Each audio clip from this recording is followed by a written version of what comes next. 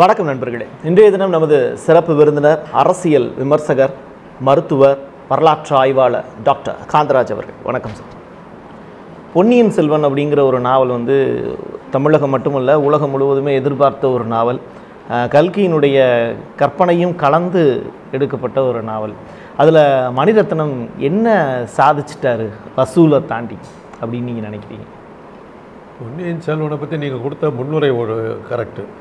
கல்கி எழுதுனது உலக புகழ்பெற்ற நாவல். 5 வருஷம் தமிழ் மக்களை அப்படியே கட்டி போட்டு வச்சுருந்த ஒரு மகத்தான வரலாறு கற்பனை கலந்த வரலாற்று நூல். அதெல்லாம் கரெக்டு.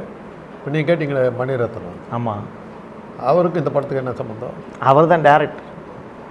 இல்லை, இந்த பொன்னியின் செல்வன் ஒரு படம் எடுத்து விட்ருக்காரு, அதுக்கு இந்த நாவலுக்கு என்ன சம்மந்தம்னு கேட்டேன். இல்லை, அதுதான் மக்கள் எல்லாமே ஒருவேளை இவர் குழப்பறாரா, இதுக்கு சம்மந்தமே இல்லாத புதுசாக ஒரு வார்த்தையை மட்டும் பயன்படுத்துகிறாரு. ஒரு டிவி சேனலில் 3 மணி நேரம் பொன்னியின் செல்வனை பற்றி ப்ரோக்ராம் வச்சாங்க ஒரு ஞாயிற்றுக்கிழமை. பூரா பார்த்தேன் நான். அதில் கல்கிங்கிறவரை பற்றி கமலஹாசன் மாத்திரம் ஒரே ஒரு வரி சொன்னார், இந்த நாவலை கல்கி எழுதினார் சொன்னார். அதை தவிர அந்த 3 மணி நேரத்தில் கல்கியை பற்றி யாரும் ஒரு வார்த்தை கூட பேசலை. அதில் நமக்கு என்ன புரிஞ்சதுன்னா, கல்கி எழுதின பொன்னியின் செல்வனுக்கு இதுக்கும் தொடர்பு இல்லைங்கிறது எனக்கு புரிஞ்சுது. சம்மந்தமே இல்லை. இதுக்கு முன்னாடியே பொன்னியின் செல்வன் ஒரு படம் வந்திருக்கு, தெரியுமா உங்களுக்கு? இல்லை, எனக்கு இந்த 7G ரெயின்போ காலனிலெலாம் நடித்தார் ஒரு தம்பி. ஆமாம், அந்த பையனை ஹீரோவாக நடித்து அவங்க அப்பா எடுத்த படம் பொன்னியின் செல்வன். அந்த பொன்னியின் செல்வனுக்கு எப்படி கல்கி கதைக்கும் சம்மந்தம் இல்லையோ, அதே மாதிரி இந்த பொன்னியின் செல்வனுக்கும் அந்த கதைக்கும் சம்மந்தம் எதுவும் இருக்கிறதா எனக்கு தெரியல. ஃபஸ்ட்டு பார்ட்டு பார்த்தபோது அந்த கல்கி எழுதுகிற பொன்னியின் செல்வனில் சொன்ன அந்த பாத்திரங்களுடைய பெயர்கள்லாம் அந்த படத்தில் இருந்தது. அதை தவிர தொடர்புகள் எதுவும் இருந்தது. ஊமை ராணியை வச்சு அவர் பேசின பேச்சு அப்படிங்கிறது பெரிய அளவில் வைரலாகிடுச்சு. ஐஸ்வர்யா ராய் மாதிரியே, அவங்க அம்மா மாதிரியே அப்படின்னு.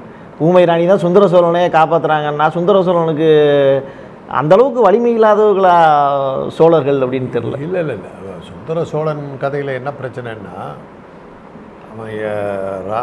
அவன் மன்னரான உடனேயே வாரிசவாய் தாக்கி ஒரு பக்கவாதம் படுத்துடுறான். படுக்கையில் தான் இருக்கிறான். அதாவது இந்த சோழ பரம்பரையிலே நோய்வாய்ப்பட்டு கடந்த ஒரே மன்னன் அவன் தான். சோழனாட்சி அந்த ஊமை ராணிக்கான ஒரு ஆதாரம் எங்கே இருக்குதுன்னா, சிவகங்கை பக்கத்துலேயே எங்கேயோ ஒரு கோயிலில் சிங்காச்சியார் கோயில்னு ஒன்று இருக்குது. அந்த சிங்காச்சியார் அது கல்கி கடைசியில் எழுதியிருப்பார். அந்த சிங்காச்சியார் கோயிலுங்கிறது உண்மையில் சிங்கள நாச்சியார் கோயிலுங்கிறது தான் சிங்காச்சியார் கோயில். சிங்கள நாச்சியாருங்கிறது சிங்காச்சியார் கோயில் மாறிடுச்சு. அந்த ஊமை ராணி தன்னை இது பண்ணதுக்காக தான் கூட வாழ்ந்ததெல்லாம் நினைவில் அவன் நினைவாக அந்த கோயிலை கட்டி அவள் பேர் அதுக்கு வச்சான் அப்படிங்கிறது இருக்குது. அந்த கோயில் இன்னும் இருக்குது. அதுதான் அந்த வரலாற்றில் இருக்கிற ஒரே ஆதாரம். மற்றபடி இந்த கல்கி அதை அவங்க 2 பேரும் வாழ்ந்தது அதெல்லாம் தன்னுடைய சொந்த கற்பனை எழுதினார் ஒழிய வரலாற்று ஆதாரங்கள் அதுக்கு கிடையாது. அந்த ஊமை ராணியை பேஸ் பண்ணி அவர் 3 கேரக்டர் உருவாக்குறார். ஒன்று நந்தினி, கற்பனை கதாபாத்திரம். ஆமாம், கற்பனை கதாபாத்திரம். இன்னொன்று மதுராந்தகன்ற பேரில் இருக்கிற இன்னொருத்தன். ஒரிஜினல் மதுராந்தங்க வேறு, கண்டராஜத்தருடைய புதல்வர் மதுராந்தங்க வேறு. அவரை இடத்த மாற்றி வச்சுட்டு இவன் கண்டராஜத்தருடைய மகனாக இருக்கிற ஒரு மதுராந்தகன் அப்படிங்கிற மாதிரி ஒரு 2 கேரக்டர் உருவாங்க. இவங்க 3 பேர்த்துக்கும் உருவ ஒற்றுமை உண்டு, ஒரே மாதிரி இருப்பாங்க. அதை வச்சு பல கதைகள் எழுதுவார், பல சம்பவங்கள் வரும். அதாவது இந்த நந்தினி மாதிரியே இவன் இருக்கிறத வச்சுக்கிட்டு நந்தினி பெரிய பழுவேட்டரையர் மனைவியாக அந்த கதாபாத்திரத்தை உருவாக்கி, பெரிய பழுவேட்டரையருடைய மனைவி நந்தினிக்கு நிறைய அதிகாரங்கள் இருக்கிற மாதிரியா சொல்லி, அந்த அதிகாரத்தை இவன் பயன்படுத்திக்கிட்டு இவன் வர்றான். நடக்கிற சதி ஆலோசனையெல்லாம் அவன் கலந்துக்கிறதுக்கு நந்தினியுடைய பல்லக்கில் தான் அவன் வர்றான். அந்த முதல் முகத்தை தான் அவன் பயன்படுத்துகிறான். இப்படி அவனுக்கு அந்த கதையில் காட்டிக்கிட்டே வருவார். எல்லாமே 3 அதாவது ஒரு அந்த ஊமை ராணியை வச்சு 2 கற்பனை பாத்திரத்தை மொத்தம் 3 உருவாக்குனார். அது இது பண்ணார். பட் அதுக்கெல்லாம் அந்த மாதிரியான அந்த நந்தினிங்கிறது இது எல்லாமே கற்பனை பாத்திரங்கள். அதுக்கெல்லாம் ஆதாரம். நந்தினி கற்பனை கதாபாத்திரம், ஊமை ராணி இருந்ததுக்கான ஆதாரங்களும் சரியா வந்து சிங்கள நாச்சியாருங்கிற இது வந்து அப்படி ஒரு சிங்கள நாச்சியார்னு ஒரு பெண் அவருடைய வாழ்க்கையில இருந்ததுக்கு ஆதாரம். ஆனா அவங்க தான் ஊமை ராணியா, கல்கி உருவாக்கணும் ஊமை ராணியா அப்படிங்கிறது. ஊமை ராணி தான் சிங்கள இலங்கையில தான் அவர் சந்திக்கிறார். இலங்கையில சந்திச்சு கல்யாணம் பண்ணிட்டதா தான் வரலாறு. அது இவங்க சொல்றதே நந்தினியினுடைய அம்மா தான் ஊமை ராணிங்கிறாங்க. அவங்களுக்கு குழந்தை பிறந்ததாங்கிற அந்த கதை எல்லாமே வந்து இவங்களுடைய கற்பனை. யாரோட கற்பனை? கல்கி அதை எழுதவே இல்லை. அதை எழுதி இருக்கணும், எழுதலை. ஆனால் ஊமை ராணியை அந்த உருவத்தை வச்சு தான் அவர் சுந்தர சோழரை வந்து நந்தினி வந்து அடிக்கடி பயமுறுத்துவார். அவர் படுக்கையில் படுத்திருக்கும் போதெல்லாம் நந்தினி வந்து ஊமை ராணி மாதிரி வந்து பயமுறுத்துவான் கதையில். அதெல்லாம் இந்த 2வது பாட்டில் காட்டினாங்களா இல்லை மொதல் பாட்டில் அதெல்லாம் காட்டல, காட்டல. 2வது பாட்டு நான் பார்க்கல. அதனால் என்ன நடந்தது? இப்போ பொன்னியின் செல்வன் அப்படிங்கிற இந்த படத்தில் மணிரத்னம் அந்த வரலாற்றை மாற்றிருக்காரு அப்படின்னு சொல்கிறாங்க. அதில் ரொம்ப குறிப்பாக சொல்ல வேண்டிய ஒரு விஷயம் அப்படிங்கிறது ஆதித்ய கரிகாலனுடைய மரணம் அப்படிங்கிறது. உண்மையிலேயே ஆதித்ய கரிகாலனை கொலை செஞ்சது யார் அப்படின்னு சொல்லிட்டு உடையார் கோயிலில் இருக்கக்கூடிய கல்வெட்டு வந்து சொல்லுது. ஆனால் மணிரத்னம் இப்படி எடுக்கிறதுக்கான நோக்கம் என்ன? அப்போவே கல்கி மேலே அந்த குற்றச்சாட்டு வந்தது. அந்த கொலை அவர் வந்து முடிக்கலை அந்த கதை. எப்படி இந்த ஃபர்ஸ்ட் பார்ட்டி முடிக்காமல் வந்தோ அதே மாதிரி பொன்னியின் செல்வன் அவர் முடிக்கலை. பின்குறிப்பில் தான் அவர் சொல்கிறார். அவர் கொன்னது வந்து ரவிதாசன், சோமன் சாம்பவன், இன்னொருத்தன் பரமேஸ்வரன்ற 3 பார்ப்பனர்கள் தான் கொண்டாங்கிறது. அப்போவே திராவிட இயக்கத்துக்காரர்கள் என்ன சொன்னாங்கன்னா 3 பார்ப்பனர்களால் சதி செய்யப்பட்டு கொலை செய்யப்பட்டான் ஆதித்த கரிகாலங்கிறத மறைக்கிறதுக்காக தான் இந்த கல்கி இந்த கதையவே எழுதினாருன்னு. அன்னைக்கு வந்து குற்றச்சாட்டு அதுதான். அப்போ அண்ணா வந்து என்ன சொல்லிட்டாரு, தெரிஞ்சோ தெரியாமலையோ சோழர்களுடைய வரலாற்றை கொண்டு வந்து வெளியில் திருப்பி கொண்டு வந்தது கல்கி. அதில் இந்த சின்ன தவறு இருக்கலாம், அதுக்காக அதை பெருசு பண்ணி இதை அச்சங்கப்படுத்துறாதீங்க. உண்மையை சொல்ல என்ன உண்மைன்னாக்கா, தஞ்சை பெரிய கோயிலை கட்டின வந்து சர்ஃபோஜி மகாராஜான்னு தான் அந்த பாப்பர பசங்க எழுதி வச்சிருந்த வரலாறு தெரியுமா உங்களுக்கு? அதையும் மாற்றிட்டாங்க. பெரிய கோயில் வந்து சோழங்கள் இதே கிடையாதுங்க. நான் பள்ளிக்கூடத்தில் படிக்கும்போது சரித்திரம் என்ன தெரியுமில்ல, இந்திய சரித்திரத்தில் மிக முக்கியமான விஷயம் என்ன தெரியுமில்ல, இந்திய சரித்திரத்தில் உத்தரப்பிரதேச பக்கத்தில் ராஜஸ்தான்லேயோ பிருத்திவிராஜன் ஒரு ராஜா இருந்தான். சம்யுக்தங்கிற ஒரு கடத்திக்கிட்டு போய் கல்யாணம் பண்ணிக்கிட்டான். அதுதான் சரித்திர பிரசித்தி பெற்ற வரலாறு, இந்திய வரலாறு. வடநாட்டு வரலாறே அவ்வளோதான். அதுக்கப்புறம் முகலாயர்கள் வந்து வரலாறு முடிஞ்சு போச்சு. அதுக்கப்புறம் இங்கிலீஷ்காரன் வந்துட்டு அவனுக்கு வரலாறு கிடையாது. எல்லாத்துக்கிட்டே காலைல போய் கொடுத்துட்டானுங்க.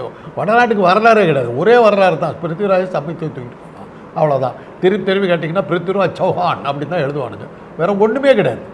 தமிழ்நாட்டை பற்றி என்ன வரும்னா, தமிழ்நாட்டு தெற்கு பகுதியை சேர சோழ பாண்டியர்கள் என்ற மன்னர்கள் ஆண்டதாக தெரிகிறது. அவ்வளவுதான் தெரிகிறது. உணவில்லைங்க தான். தமிழ்நாட்டை சேர சோழ பாண்டியர்கள் என்ற 3 மன்னர்கள் ஆண்டதாக தெரிகிறது. அது கூட கன்ஃபார்ம் இல்லை, தெரிகிறது. அவ்வளோதான் தமிழ்நாட்டு வரலாறு. அப்படி மறைச்சி வச்சார், அப்படி மறைச்சார். திராவிட இயக்கங்கள் எழுச்சிக்கு வந்த பிறகு கல்கி வந்து அந்த 3 கதை எழுதினார். பார்த்திபன் கனவு, சிவகாமியின் சபதம், பொன்னியின் செல்வன். இந்த 3ல் தான் மகாபலிபுரத்தை உருவாக்குனதும் பல்லவர்களுங்கிறதே தெரிய வந்தது. அதையும் வேற கதை விட்டுருந்தானுங்க, அதையும் மாற்றி வச்சாங்க. இவனுங்க வரலாற்றில் இவனுக்கு பண்ணாத சண்டாளத்தனமே கிடையாது. யாரு? பிராமணர். காஞ்சிபுரம் வந்து பௌத்த காஞ்சி சமண காஞ்சின்னு தான் இருக்கும். அதை விஷ்ணு காஞ்சி சிவகாஞ்சின்னு மாற்றினவனுங்க அவனுங்க. இப்போ சமீபத்தில் வந்து ஏகாம்பரேஸ்வரர் கோயிலில் போய் பார்த்தா அந்த செவுத்தில் இருக்கிற அந்த புத்த சிலைகள் பூரா இப்போ தான் வெளியில் கொண்டாங்க. காம்பவுண்டு பூரா ஒரு புத்த விகாரியை இடித்து அதை வந்து சிவன் கோயிலாக மாற்றினாங்க. அதே மாதிரி இந்த காமாட்சி அம்மன் கோயிலே வந்து சமண கோயில் தான். அங்கே இருக்க அந்த உலகளந்த பெருமாள் கோயில்னு ஒன்று இருக்கும், அதெல்லாம் சமணர் கோயில். கோமதீஸ்வரர் சிலை உள்ளே இருக்குது, அதை கோபுரம் கட்டி மறைச்சிட்டாங்க. அது மாதிரி கரூரில் இருக்கிற தாந்தோணி மலை கோமதீஸ்வரர் சிலை, அது மேலே கோபுரத்தை கட்டி அதை மூடி அதை சிவபெருமானை ஆக்கி கால் மாத்திரம் தெரியுற மாதிரி பண்ணி மூடி வச்சானுங்க. திருவண்ணாமலை சமணர் பள்ளி. இப்போ மணிரத்னம் இந்த மாதிரியான படம் எடுக்கிறதுக்கெல்லாம் யார் தூண்டுதலாக இருப்பா? வேர்ல்டு லெவலில் பார்ப்பனர்களோட எண்ணிக்கை தமிழ்நாட்டில் ஒரு இந்தியா ஃபுல்லாக 3% வச்சுக்கோங்களேன். ஒரு சூப்பர் ஹிட் படம் ஒன்று எடுத்தார், 1000 வருஷம் ஓடிச்சு. 1000 வருஷமா? ஆமாம். இப்படிலாம் சொன்னால் தான் அவங்க லாங்குவேஜில் சொல்கிறேன். அவங்களுக்கு சந்தோஷம். ஒரு ரூபா வந்தால் கூட 1000 கோடி வந்துட்டு கதை விடுவானுங்க, அந்த லாங்குவேஜில் நான் சொன்னேன். ஆயுத எழுத்து. ஆமாம். சிட்டி ஆஃப் காட்ஸுங்கிற படத்தை அப்படியே காப்பி அடித்து எடுத்தார் சூர்யா. அதில் வந்து பாரதி ராஜாவை வந்து திமுக காரனை காட்டி கருப்பு சட்டை போட்டு நாட்டையே கெடுத்தவனுங்கன்னு எடுத்தார். ஒரு வில்லன் கேரக்டர். வில்லன், அது திமுகங்கிறத ஒரு வில்லன்னு எடுத்தவர். அந்த படம் 2 ஷோ ஓடிச்சு. 3ஆவது ஷோ வந்து தியேட்டருக்காரங்க வந்து எடுத்துட்டா பரவாயில்லைங்க, 2 ஷோவுக்கு ஆள் வரல அப்படின்னாங்க. ஓகே. அந்த அளவுக்கு சூப்பர் ஹிட்டு. அதனால் அப்போவே அவரை பற்றி தெரிஞ்சுது என்ன ஐடியாவில் எடுத்தாருங்கிறது. ட்ரை பண்ணார், திராவிட இயக்கங்களை கேவலப்படுத்தி எடுத்தால் தான் பெரிய வித்தியாசமாக கட்டிக்கணும்னு கதலாகி போச்சு. 2வது மணிரத்னம் எதுங்க ஒரிஜினல். எனக்கு இந்த படத்தில் வந்திருக்க ஒரு சந்தோஷம் என்னென்னா, பாகுபலி பார்த்து தான் முதல் பார்ட் எடுத்தார். அந்த மலையில் இது எல்லாம் பாகுபலி அப்படியே டெக்னிக் அப்படியே எடுத்தார். அதுக்கு தான் ஓடிச்ச ஓடிய பொன்னியின் செல்வன் நம்பி எங்களை மாதிரி ஆளுங்கள்லாம் போய் உள்ளே போய் ஏமாந்துட்டோம். பொன்னியின் செல்வன் செகண்ட் பார்ட்டில் ஆதித்ய கரிகாலன் போர் பண்ணுற மாதிரி ஒரு இடத்துல கூட ஒரு சீன் கூட வைக்கவே இல்லை. கிட்டத்தட்ட வந்து ஆதித்ய கரிகாலன்லாம் வந்து வீரபாண்டியனை வந்து ஒரு போர்க்களத்தில் நின்று அவருடைய தலையை வெட்டி எடுத்ததாக வரலாறு இருக்குது. ஆனால் பொன்னியின் செல்வனில் செகண்ட் பார்ட்டில் காட்டும்போது ஒரு சின்ன ரூமுக்குள்ளே ஒரு பெண்ணு பணிவடை பண்ணும்போது அவருடைய தலையை வெட்டின மாதிரி, அதுவும் அந்த பொண்ணு தடுத்துக்கிட்டு இருக்கும்போது வந்து அவர் வெட்டின மாதிரி ஒரு சீன் வைக்கிறாங்க. அப்போது தமிழர்கள் வந்து கோழைகள் அப்படிங்கிற மாதிரி கல்கி அப்படி தான் எழுதியிருந்தார். கல்கி அப்படி தான் எழுதுறாரு. நந்தினி கெஞ்சரா விட்டுடுங்கிறார். இவனுக்கு அப்போ வர்ற அந்த கதை பிரகாரம் எப்படி வருதுன்னா, தன்னால் காதலிக்கப்பட்ட பெண்ணை கவர்ந்துக்கிட்டு போனது மாத்திரம் இல்லாமல் அவனோட வாழ்கிறாங்க. அந்த கோபம், அவன் தன்னை எதிர்த்து நிற்கிற ஒரு மண்ணை, அந்த ஆத்திரம், தன் காதலியை கைப்பிடிச்சிட்டான், அவனுக்காக வேண்டான்ற அந்த வெறியெல்லாம் சேர்ந்து தான் அவனை வெட்டிட்டு. அது கதை, கல்கியோட கதை. நிஜமான வரலாறுங்கிறது, நிஜமான வரலாறு. அவன் போய் ஒளிஞ்சிக்கிறான், ஒரு மலையில் போய் ஒளிஞ்சிக்கிறான். அங்கே தான் போய் அவனை தேடி பிடிச்சி கொண்டு அவன் தலையை வெட்டி ஒரு குச்சியில் மாட்டி அதை எடுத்துக்கிட்டு ஊரமாக தூக்கிட்டு வரான். தூக்கிட்டு வந்து தன்னுடைய கோட்டை முன்னாடி. அதான் உண்மையான வரலாறு. அதான் உண்மை. அதில் தான் அந்த ஆபத்துதவிகள்னு பேர். பாண்டிய ஆபத்துதவிகள். பாண்டிய ஆபத்துதவிகள்னு, அதாவது அவரை வந்து தற்கொலை படை. இந்த பாண்டிய ஆபத்துதவிகளுக்கும் பார்ப்பனர்களுக்கும் சம்பந்தம் இருக்கா? பார்ப்பனர்கள் இருந்த ஒருத்தன் வந்து சோமன் சாம்பவன்கிறவன் வந்து ஒரு பாப்பான் பாண்டிய நாட்டு ஆபத்துதவிகள் இருக்கிறான். ரவிதாசன் வந்து சோழ நாட்டில் இருக்கிறான். ஒரு பாப்பான் தான். ஒருத்தன் வந்து சோழ நாட்டில் இருக்கான், ஆதித்த கரிகாலனோட இருக்கான். இன்னொருத்தன் அந்த காலத்துல இருந்தே சோழர் நாட்டிலையும் பாண்டிய நாட்டிலையும் பரவி தான் வாழ்ந்துருக்காங்க பார்ப்பனர்கள். பார்ப்பனர்களுக்குன்னு ஒரு நாடு கிடையாது, மொழி கிடையாது. இப்போ தண்ணி மாதிரி என்ன கலரை ஊற்றுறீங்களோ அந்த கலரை ஏற்றுக்கும், என்ன உப்பை போட்டிங்கன்னா உப்பு கறிக்கும், சர்க்கரை போட்டிங்கன்னா தித்திக்கும். தண்ணிக்கு சுவையும் கிடையாது, நிறமும் கிடையாது. அதுதான் பார்ப்பனர்கள். அவங்களுக்கு நாடும் கிடையாது, மொழியும் கிடையாது. போகிற ஊரில் உட்காந்துட்டு அவங்க கலாச்சாரத்தை எடுத்துக்கிட்டு ஏன் கலாச்சாரம் கதை பேசிவிடுவோம். அப்படி தான் இங்கே நம்ம நாட்டுக்கு வந்தான், இந்த பூமிக்கு வந்தான். ஆரிய வந்தேரிகள் அப்பயே சொல்கிறான், ஆரியர்கள் வருகை. நம்ம சரித்திராசிரியர்கள் எழுதுறது ஆரியர்கள் வருகை, முஸ்லீம்கள் படையெடுப்பு. முஸ்லீம் வந்தால் படையெடுப்பு, ஆரியர்கள்லாம் வருகை. அப்படி தான் எழுதுவாங்க. பார்ப்பனர்கள் வந்து தஞ்சாவூர் கோயிலில் தமிழில் கூட உங்களுக்கு பொண்ணால் பெரிய அளவில் கொந்தளிக்கிறாங்க. ஆதித்ய கரிகாலன் தமிழன் சொன்னால் அவங்களுக்கும் வருது. இவன் யாருங்க நம்மளை அக்செப்ட் பண்ணுறதுக்கு? உங்களை யார் அவனை போய் அக்செப்ட் பண்ண சொன்னீங்க? நீங்கள் தானே போய் கூப்பிட்டு வச்சுக்கிறீங்க.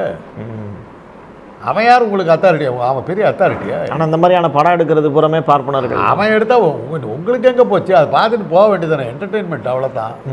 ஆனால் மக்களால் அப்படி பார்க்க முடியுமா? மக்களுக்கு வந்து அவங்களுக்கு என்ன சொல்கிறாங்களோ அதான். ஒன்று சொல்கிறேன் கேளுங்க. எங்கள் மாதிரி வயசான கேள்விங்களுக்கு தான் பொன்னியின் செல்வன் பற்றி இப்போ விஷயம் தெரிஞ்சுது. என் மனைவியை கூட்டிகிட்டு போனேன். அவங்க பொன்னியின் செல்வன் படிக்கலை. அவங்க படத்தை பார்த்துட்டு என்னங்க ஒன்றுமே புரியல, யார் இந்த ராஜாக்கள்லாம், என்ன இது, என்ன சண்டை நடக்குது, ஏன் இப்படிலாம் அடிச்சுக்கிட்டாங்க அப்படின்னு கேட்டுடுச்சு. இங்கே இருக்கிற இந்த மாணவர்களுக்கு தெரியல. சார் என்ன சார் ஒரு ராஜா கதை எடுத்துருக்கா, ஒன்றுமே புரியல. சோழருடைய வரலாறு தெரிஞ்சால் தாங்க அதை பார்க்க முடியும். சோழர்களுடைய வரலாறு இன்னைக்கு இருக்கக்கூடிய மக்களுக்கு தெரியல, பசங்களுக்கு தெரியல. பொன்னியின் செல்வன் படித்த எங்களுக்கு தான் தெரிஞ்சுது. இப்போ இன்னைக்கு மகாபலிபுரம் போகிறீங்க, அதில் வந்து பஞ்சபாண்டவர் ரதங்கிறான். எல்லாமே சமணர்களுடைய சின்னங்கள் இல்லை அதெல்லாம். ஓகே. அர்ஜுனன் தபசுங்கிறான். சாகர சங்கரர் இருக்கிற ஒரு சமண மன்னர்கள் வந்து ஒரு நிலத்தை வாங்கிறதுக்காக அவங்க நடத்த போர் தான் அர்ஜுனன் தபசுன்னு இவன் பேரை மாற்றி வச்சான். அதுக்கப்புறம் அது ஆதாரபூர்வமாக அது அங்கே இருக்கிறது பூராமே சமண சிற்பங்கள் தாங்கிறத இப்போ ஆதாரபூர்வமாக காட்டின பிறகு தான் அடங்கிட்டானுங்க. இப்படி வரலாற்றை மாற்றுறது மூலிமா பார்ப்பனர்களுக்கு என்ன லாபம்? தமிழன் ஒரு இனம் இருக்கக்கூடாது. அவனை பொறுத்தவரை சமஸ்கிருதம் தான் மூத்த மொழின்னா அதை அவங்களே அக்செப்ட் பண்ணல. இன்னைக்கு அதெல்லாம் நம்ம ப்ரூவ் பண்ண வேண்டிய அவசியமே இல்லை. சமஸ்கிருதங்கிறது ஒரு மொழியே இல்லைன்னு ஆகிப்போச்சு. எல்லாம் கேட்டாங்க, ஒரு கேள்வி கேட்டாங்க. தமிழர்கள் தமிழ் பேசுகிற ஊருக்கு பேர் தமிழ்நாடு, தெலுங்கு பேசுகிற ஊருக்கு பேர் ஆந்திரா தெலுங்கானா, ஹிந்தி பேசுகிற ஊருக்கு பேர் உத்தரப்பிரதேசம், வங்காள மொழி பேசுகிற ஊருக்கு பேர் வங்கதேசம், சமஸ்கிருதம் பேசுகிற மொழி பேசுகிற ஊர் எங்கே இருக்குதுன்னு கேட்டார். அப்படி ஒரு நாடும் கிடையாது, ஊரும் கிடையாது. செத்து போன மொழி. அதான் கேட்டாங்க, சமஸ்கிருதத்துக்கு அதிக பணம் கொடுக்குது சென்ட்ரல் கவர்மெண்ட், தமிழுக்கு குறைச்சாங்க. தமிழ் வளர்ந்த மொழியா, அதுக்கு செலவு அதிகம் ஆகாது. அது செத்த மொழி. எது? சமஸ்கிருதம். ஆமாம், ஐசிசியில் இருக்குது, செலவு ஜாஸ்தி ஆகும். செத்த மொழிக்கு கொடுத்தானே அவனை என்ன பண்ணுறது? செத்த மொழிக்கு எதுக்கு அடக்கம் பண்ணுறதுக்கு செலவாகும் இல்லையா? அதுக்காக அடக்கம் பண்ணுறதுக்கு தான் இப்போ பிஜேபி செலவு பண்ணிகிட்டு இருக்கு. எந்த அளவுக்கு அவனுங்கெல்லாம் இருக்கானுங்கன்னா, காஞ்சிபுரத்தில் வந்து ஒரு காஞ்சி பல்கலைக்கழகம் இருக்குது இல்லையா, காஞ்சிபுரம் யூனிவர்சிட்டி நடக்குது. அந்த வைஸ் சான்சலர் எல்லாம் வந்து ஒரு மீட்டிங் கொண்டு வச்சாங்க. அப்போ நான் சென்னை மருத்துவக் கல்லூரி வந்து நிகர்நிலை பல்கலைக்கழகம் வருது, அதனுடைய பதிவாளராக நான் இருந்தேன். நானும் எங்கள் வைஸ் சான்சலர் டாக்டர் நாராயணன் 2 பேரும் எங்களை கூப்பிட்டுருந்தாங்க. நாங்கள் போய் உட்காந்தோம். அந்த காஞ்சி மடத்தினுடைய அழைப்பின் பேரில் வந்த அந்த 2 யூஜிசி, அதாவது யூனிவர்சிட்டி கிராண்ட்ஸ் கமிஷனுடைய அதிகாரிகள் சமஸ்கிருதத்தை பேசும் மொழியாக பயன்படுத்தணும், அதுக்கு என்ன பண்ணலாங்கிறதுக்கான ஒரு திட்டம், ஒரு மீட்டிங் வச்சாங்க. என்ன மாதிரி ஆளை கூப்பிட்டுருக்கூடாது. முதல்ல சமஸ்கிருதத்துக்கு சொந்த எழுத்து இருக்குதான்னு சொல்லு, அது எந்த காலத்தில் உருவாச்சுங்கிறது சொல்லு, அது எத்தனை மக்கள் பேசுகிறாங்கங்கிறது சொல்லு, காஞ்சி மடத்துலையா சமஸ்கிருதத்தை யூஸ் பண்ணுறாங்களா அதையாவது சொல்லு. அங்கேயும் எடுத்து கொடுங்கிறது தான் பயன்படுத்துகிறாங்களே தவிர காஞ்சி மடத்துக்குள்ளே இருக்கிற சாமியார்கள் சமஸ்கிருதத்திலே பேச தொடர்பு மொழியே கிடையாது. அப்படி அதை எப்படி பேச்சு மொழியாக வைக்க முடியாது? அது என்றைக்குமே அது வழக்காடு மொழியாக இல்லை. நீ காஞ்சி சங்கர அந்த கடைசியாக இருந்த சேர்த்து போயிட்டார் அந்த ஆள், அது 90 வயசு பெரியவர், காஞ்சி பெரியவாள். அவரே என்ன சொன்னால், காஞ்சி இது வந்து என்றைக்குமே வந்து பேச்சு மொழியாக இருந்தது இல்லைன்னு அவரே சொல்லியிருக்காரு. அப்படி இருக்கிறது ஏழாவது மொழி அதோடு போயிடுச்சு. அப்படி தான் நினைச்சு. அந்த அளவுக்கு அவங்க வந்து தன்னுடைய கலாச்சாரத்தை காப்பாற்றுறதுக்கு நாங்கள் தான் ஆதி காலத்துக்கு மக்களுங்கிறத காட்டுறதுக்கும் தொடர்ந்து முயற்சி பண்ணிட்டு இருக்கேன். மணிரத்னம் தன்னுடைய இனத்தை பற்றி இது பண்ணுறதுக்காக நாங்கள் வந்து ஒன்றும் கொல்லலை அப்படிங்கிறத காட்டுறது. அது இப்போது இந்த பீரியட்லையும் வந்து 1000 வருஷம் ஆயிடுச்சு. கல்வெட்டு ஆதாரங்கள் மூலிமா நிரூபிச்சிட்டாங்க, கொன்னது ஆதித்ய கரிகாலனை கொன்னது பார்ப்பனர்கள் தான் அப்படின்னு. ஆனால் இன்னமும் வந்து அந்த வம்சத்தில் வரக்கூடியவங்க யார் இப்போ இருக்காங்கன்னு கூட நமக்கு தெரியாது. ஆனால் பார்ப்பனர்கள் இன்னமும் கொல்லலை அப்படிங்கிற ஒரு விடயத்துக்காக அந்த பொய்யான ஒரு விஷயத்தை இன்னும் தூக்கி சுமக்கணுங்கிறது தேவை ஏன் இதனால் வந்தது? கல்கி அதை அடிப்படையில் தான் எழுதினார். அந்த அடிப்படையில் தான் எழுதினார். அவருடைய நூல்களே அப்படித்தான். அதாவது ஒரு நரசிம்ம பல்லவன் போய் வாதாபி நகரத்தை வந்து நெருப்பிச்சு கொடுத்துறோம். வாதாபிங்கிறது ஒரு அற்புதமான பௌத்த சின்னங்கள் நிறைஞ்ச ஒரு பிரதேசம். புலிகேசியை கொண்டுட்டு அந்த ஊரையே நெருப்பிச்சு கொடுத்துறோம். மகாபலிபுரங்கிற ஒரு அற்புதமான கலைப்படைப்பை படைத்த ஒரு கலைகளின் மீது பற்றும் பாசமும் விருப்பமும் கொண்ட தீவிரமான ஒரு கலைஞன் நரசிம்ம பல்லவன். அப்படிப்பட்ட ஒரு அழகான ஒரு ஊரை கொடுத்ததுக்கு அவனுக்கு எப்படிடா மனசு வந்தது அப்படிங்கிற கேள்வி சரித்திர ஆசிரியர்கள்கிட்ட நிறைய இருந்தது. அதுக்கு கல்கி எழுதின இதே அடிப்படையில் தான் எழுதினார். சிவகாமிங்கிற ஒரு பெண்ணை தன்னுடைய காதலியை புலிகேசி கடத்தி கொண்டு போய் வச்சு அவளை சித்திரவதை பண்ணாங்கிற கோபத்தில் தான் அந்த மாதிரி பண்ணாங்க, கதையை மாற்றினார். உண்மையில் என்னன்னா, நரசிம்ம பல்லவனுடைய தளபதியாக இருந்த பரஞ்சோதிங்கிறவன் சமணனாக இருந்தவன் சைவனாக மாறினான், தீவிரமான சைவனாக மாறினான். எந்த அளவுக்கு போகிறான்னா, அவன் தான் பின்னாளில் சிறு தொண்டன்ற பேரில் நாயனார்களில் ஒருத்தன் பிள்ளைக்கறி சமைச்சான். அவ்வளோ தீவிரமான இவன் சைவன். நான் பெத்த பிள்ளையவே வந்து வெட்டி எடுத்து கொடுக்குற அளவுக்கு கொடூரமான சைவன். இங்கே வந்து பார்ப்பனர்கள் அந்த கொலையை செஞ்சதுக்கு நியாயத்தை கற்பிக்கிறதுக்காக நந்தினிங்கிற ஒரு கேரக்டர் உருவாக்கி இதை நியாயப்படுத்தினார். அடிப்படையில் பார்த்தீங்கன்னா 2 கதையும் ஒன்று தான், வரலாறு கதை தான் வேறு. இதுதான் கல்கியனுடைய இது. அதை மணிரத்னம் எடுத்துக்கிட்டு அது தன்னுடைய இனத்தை காப்பாற்றுவதற்காக பண்ணியிருக்காரு. வாழ்த்துக்கள். அவ்வளோதான்.